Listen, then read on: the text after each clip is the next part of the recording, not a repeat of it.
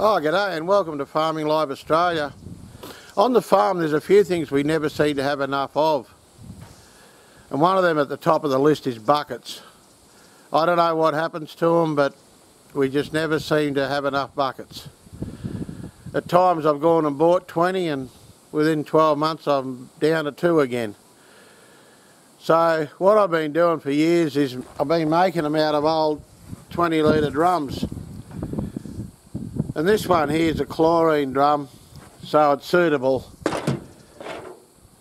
for a lot of things. And if you're going to make buckets out of drums, you've got to be careful what was in them. You know, like you don't want to use a drum that had some sort of nasty poison or something like that, particularly if you're going to feed animals out of it. So just be very wary of what the drum contained before you got it. This is most of the stuff we're going to need to complete the job. So I've got an angle grinder with a 1mm cut-off wheel to cut the plastic drum, some pliers and cutters, some 1" by 8mm bolts, a couple of little bits of 1/2" copper pipe about 1/2 inch long, or a little bit more probably, and some chain links. Some chain links, and if you have a look, one of the chain links has been bent in the middle. Okay, well let's get on to the job. So the first thing to do is to cut the drum around this line here, right around the top, and cut the top right off. So I'll do that, I won't do it on camera, it's a bit noisy. Now the other thing that you need to cut off the drum is the handle. So you can see the handle was there and I've cut it off, and now I've got this piece here. That's going to form the handle for your bucket. So clean all the burrs off with your knife, off everything. Make it nice and neat so that there, so the wire will go through for your handle. Likewise with your drum.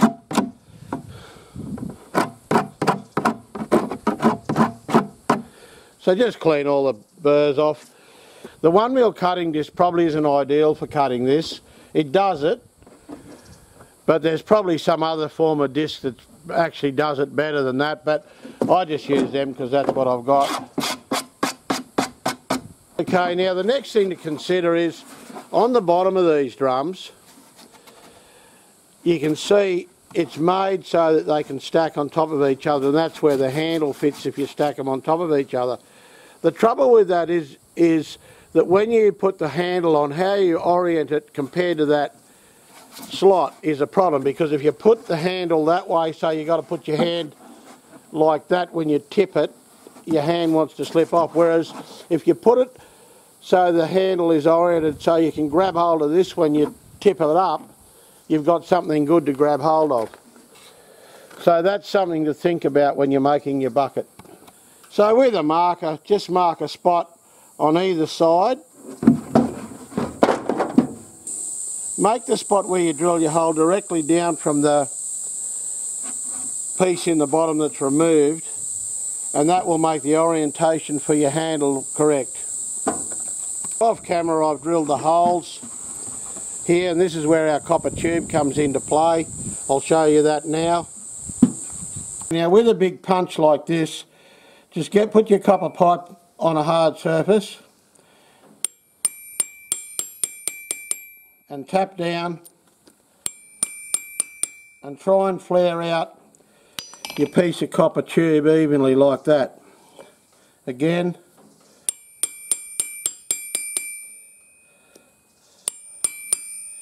Okay, so you can see both bits of tube are flared out. On the inside, poke your piece of copper through like that, then put it on the end of a, well ideally an anvil, but whatever you've got that you can do this with.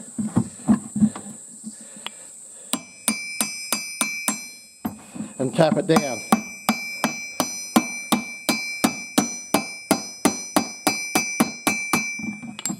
Okay, and that makes a good strong point to put your bolt through. Again,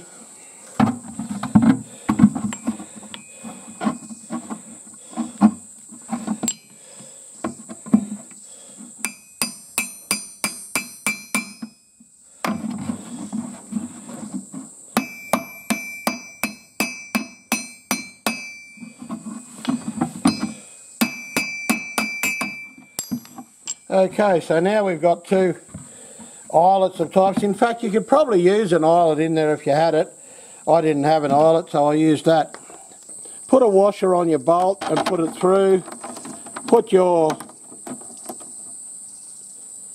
chain link that's got the bend in it over the bolt and then do it up. And it's a good idea when you do this up tight to put some Loctite or something on it so it doesn't unscrew. Again, a bolt with a washer, put it through, put your piece of chain that's bent on, your nut,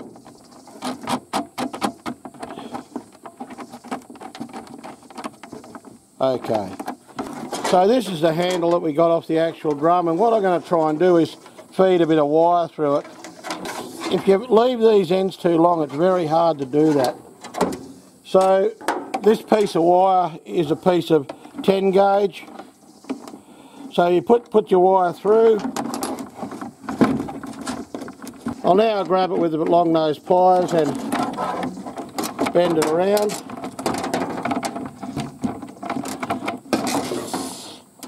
And cut it off with the side cutters. Now we have to work out how long we want the handle. I like the handles so that they'll go down like that. So if we have a look, we're going to need about that much wire. This is not critical because you can adjust it all. Okay, so put the wire through again.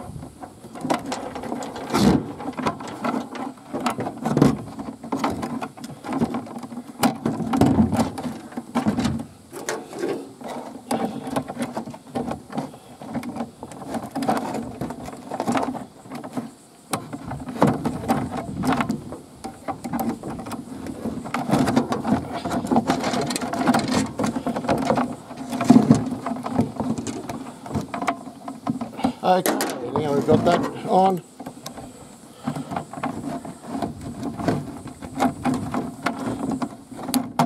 For the side cutters. Okay, now one thing, this is coming out one side of that, so what I'm going to do is just level that up straight. Same on this side.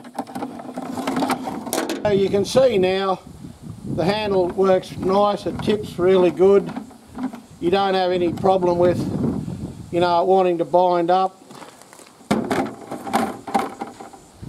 and the handle just flops down out of the road really well. When I first started making these buckets, what I used to do was just punch a hole through here on either side and tie a bit of wire on it.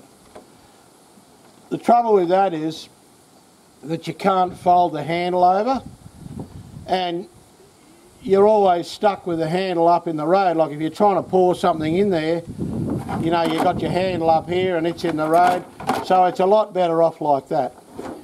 Anyway, that's how you make a bucket out of a 20 litre drum. Thanks a lot for watching this edition of Farming Life Australia, and we'll catch you next time.